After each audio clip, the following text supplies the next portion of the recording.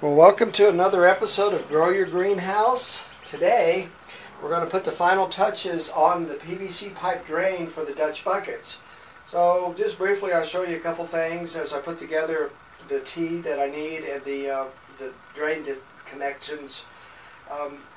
We've got to glue up the pipe, and you can see the purple primer that I put on. When you have a drain that's static and not a lot of pressure, you could get by on just gluing it, but I like to just follow the regular principles of it and get the primer on. And I use the OD primer, and you ask yourself, well, how much primer do you use? When you have your lettering, the barcode or this type of lettering, what you do is you just prime it till that lettering is gone. You just do a light coat around it, dries real quickly. Be sure and put the cap back on, and that will be good for a couple days there. So you're ready to go ahead and glue up. And the first thing I want to glue up is the cap, the end cap. You got a 2-inch end cap and 2-inch pipe.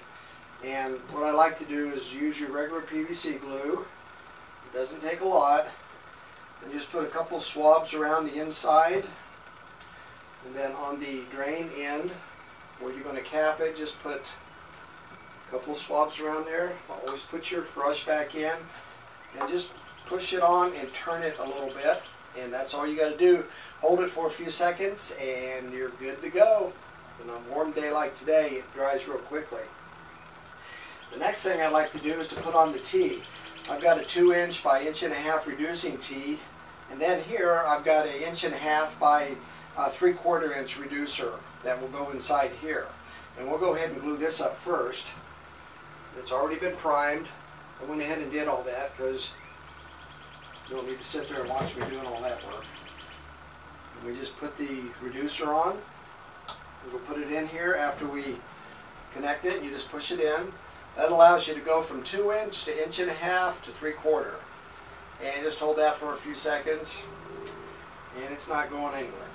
Next, we're going to put on the 45. I've got a 3/4 inch piece of PVC here, and then I've got a 45 on this side. What I want to do is go ahead and get this put on because it's small. I just want to push it in here, turn it a little bit.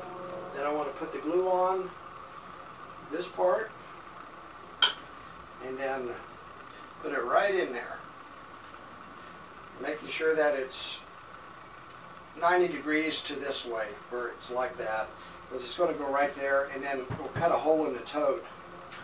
And so now what we can do is go ahead and glue up and put the short end of the 2-inch PVC pipe on. Do your couple of swabs there.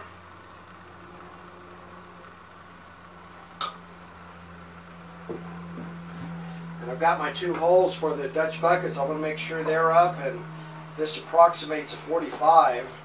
That's good enough. That's going to be fine, and that's all glued up now.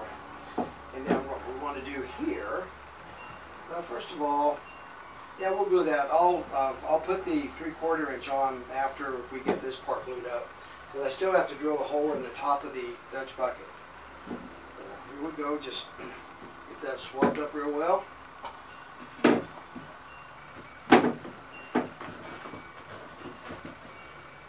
Make sure my holes are straight up. They're going to go right back in there. Just like that. Isn't that great? And then we've got our drain set up here to be able to drain down into the tote, which we'll put our nutrient solution in the Eco 264 pump. And I need about 4 or 5 inch piece, and we've got the PVC pipe cutters. They're real neat. You just gently squeeze until it cuts it all the way through. There you go, nice clean. And what we're going to do next is put the last piece of 3/4 inch drain pipe on. I don't want to glue this because I want to be able to take it off when I need it. So what I want to do with my marker is just mark a circle around the top of the tote where the drill bit needs to go down. And then I'll take the pop off, and then we'll just drill a hole right down through this. And then I'm going to take my knife and then I'll clean that up so that it will look real good and fit real nicely. And we'll just take the utility knife and clean this up a little bit. I need a little play in it.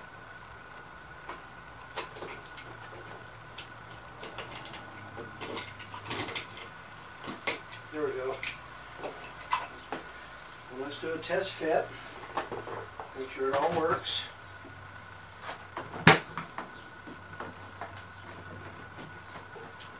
There, and that's the drain.